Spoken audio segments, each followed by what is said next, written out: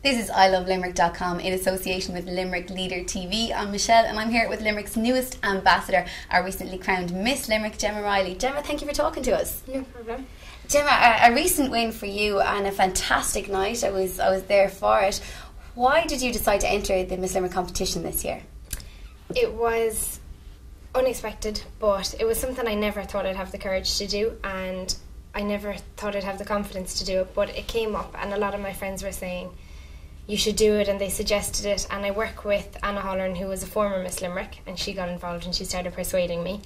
And at first I was saying no way, no how, but I went home and I was talking to my mum and she was just saying, Gemma, it's an opportunity, don't pass it up. Do you know, some of our biggest regrets are the opportunities we pass up. So I thought about it and I entered, never expecting to win. Of course, there was 34 absolutely lovely girls and stunning, and it was phenomenal to win it. It was just a great experience. What was the feeling when your name was called out? I didn't even hear it. No, I didn't hear it. It was just a total shock. I thought I heard it and I went, and it was actually the girl beside me, Lorna. She just grabbed my arm and she went, "That's you!" Like, she screamed it. And I walked up and I think I kind of just stuck my head around the stage for a minute just to make sure, kind of, and they were like, "Come up." So just a total buzz. It was absolutely phenomenal, and I was just, I genuinely didn't know what to say. That was the most embarrassing time because you're so stuck for words, and my mouth just dropped. And I think if anyone got photos of like that moment, I'd say they don't look too good. I've seen them. You were fine, but there was very little time for it to sink in and to enjoy that, and suddenly to be right back in again, because it was only 1 week later that you headed off for Miss Universe Ireland. Yeah, exactly. I felt I was really thrown in the deep end with Miss Universe Ireland, but all my friends they said it and they were right. They said if I had had any more time, I wouldn't have done it, because I cried so much. I think I've never cried so much at 20 years of age, and I was crying on Mom's lap saying, I can't do it, I'm not wearing a bikini, I'm not going out. And do you know, Mom was like, you have to grow up here, do you know, it's an opportunity, go do it. And I think when you face a big fear like that, there's a sense of accomplishment, and it was a brilliant experience. I don't regret a minute of it, and I just learned so much from it, and it was just brilliant. And like that, then Rosanna Pressel won, and we were all just so supportive and just delighted that she's representing us as well, do you know, so it was brilliant. I think that you just saying that would be an eye-opener for a lot of people, because there can be this horrible perception of the girls who would go forward for those competitions as being so full of themselves and so body confident and so happy to get up in a bikini on stage. That's not the case. Not at all.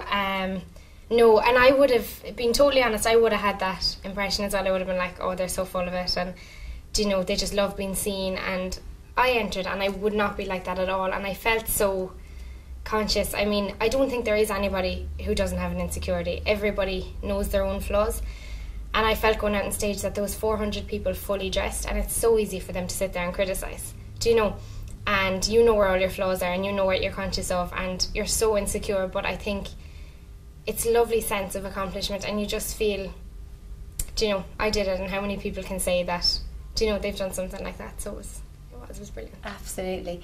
Now, I know you're a singer and you haven't made so many moves as to bring that into the public just yet. It's obviously something to be quite nervous about. Yeah. I know you're naturally a little bit shy, but do you think having done this, having gone through this process, you might feel a bit more confident to showcase it? Oh, absolutely. It was a huge help.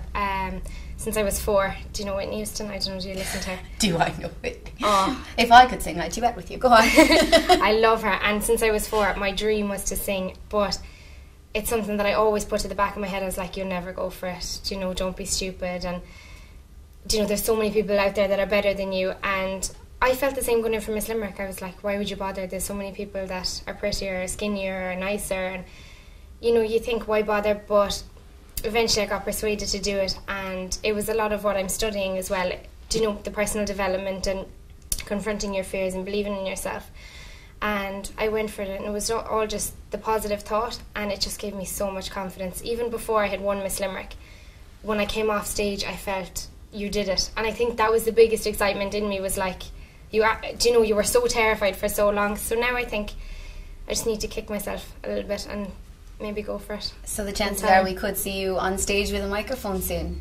Soon, I don't know, but hopefully sometime in the near process. future. Yeah, definitely. Which is fantastic. But you're a living example of, practicing what you preach. Absolutely. You're studying this. Tell me a little bit more about your studies. I'm studying personal development and life coaching with Moira Geary, Mind Experts Academy.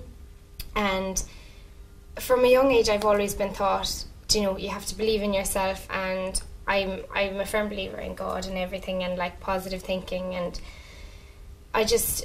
I felt that I couldn't teach it unless I really did believe in myself, and my self-confidence wasn't great. I was bullied a lot in school, as most people are, but I felt going into secondary school, I was always trying to be someone that I wasn't, and everyone does it. It's just fake it till you make it, I suppose. But the stuff I'm studying is all about whatever you want or whatever you put into your mind is actually achievable, and it's just about believing in yourself, and once you have someone to believe in you, that it's all possible. So I feel if I don't go for my dream, then I can't really sit in front of a class and say, go for your dream. I never went for mine. So it's kind of a first step.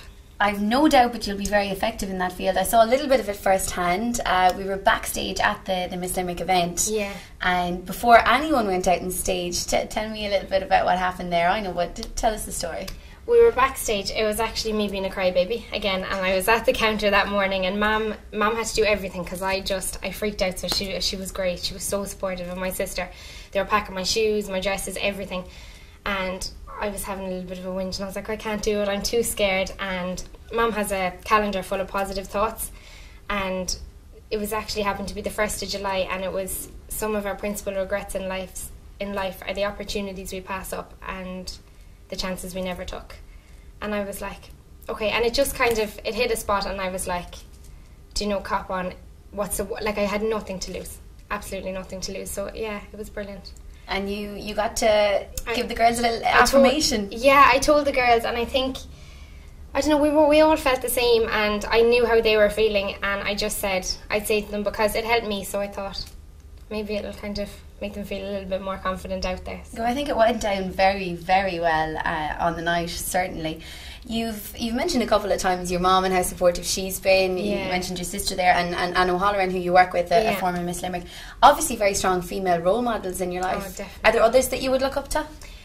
There is. I think Celia Holman-Lee is a great... I just think she's phenomenal. She's a woman, who came from very little, I would assume. Back then there wasn't a lot of money, and she just has class, and she has power. It's all, she believes in herself, and she was telling us, she's such an inspiration. She was telling us, she was like, when you walk down that street, she said, hold your head high, because she said there is people who will try and bring you down. She said there is people who will be jealous of you or who will put you down, and it's the same everywhere, and there will be others who build you up, but we were focusing on believing in yourself. And I mean, she went for a celebrity salon, and I probably shouldn't say this, but she was telling us that she was freaking out and she was so nervous, and she said, I'll make a fool of myself.